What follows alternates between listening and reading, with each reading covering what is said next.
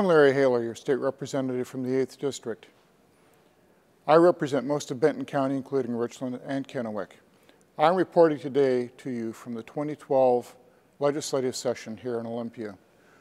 Well, we're halfway through the 60-day regular session and still no budget from either House or the Senate.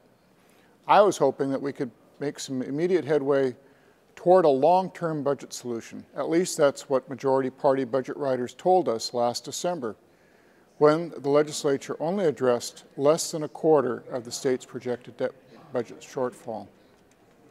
Sadly, though, we're nearly halfway through this session, and we haven't made any substantive solutions.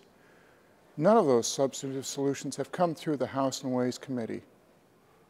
But I do have some good news. For the first time in state history, House Republicans introduced a complete K through 12 education budget proposal called Fund Education First.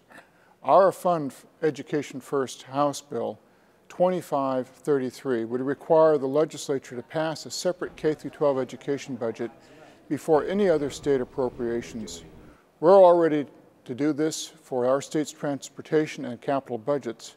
If education is truly our state's highest priority, and I believe it is, as does the state Supreme Court, then that should be reflected in our budget priorities.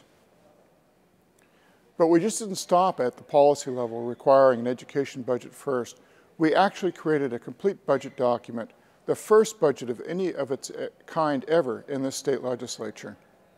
I wish we could compare our education budget with the official House and Senate education budgets, but they haven't shown up.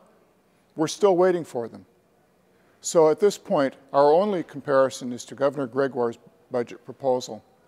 If you recall, the governor's proposed supplemental operating budget recommends cutting K through 12 education funding by $630 million and then buying these cuts back through a 3-year, half% increase and a sales tax rate increase. Our plan would allocate $13.66 billion to the K through 12 education, representing a slight $45.9 million reduction from our current operating budget. And we would not raise your taxes. The governor's plan would cut levy equalization by $152 million and shorten the school year by 4 days to save another $99 million. Our plan would prioritize and fully fund both of these areas. The governor also uses the accounting gimmick to defer $340 million in payments well into the future. This just continues to kick the can down the road for future legislatures to solve. Our education budget does not use this budgeting trick. Our Fund Education First plan is the first step in rolling out our own budget plan to show how we can balance our state budget, fully fund education, public safety, and protect the most vulnerable in our society, all within existing revenues, which are expected to be about $2 billion higher than they were the last biennium. I'm very excited about our Fund Education First proposal. We've had great support from school board members, superintendents, parents, and teachers from across this state. I hope you will join me in support of this common sense approach to funding our priorities. As always, I invite you to share your ideas by contacting my office.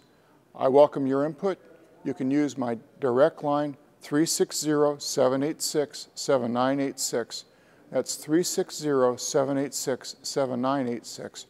Or you can call my office on the toll-free hotline and leave a message. Or you could even send me an email. And don't forget to check my website for news and where you can also sign up for my e-newsletter. Thank you very much. It is an honor and a privilege to serve you in Olympia. I look forward to hearing from you. This is Larry Haler representing the 8th Legislative District, reporting to you from Olympia.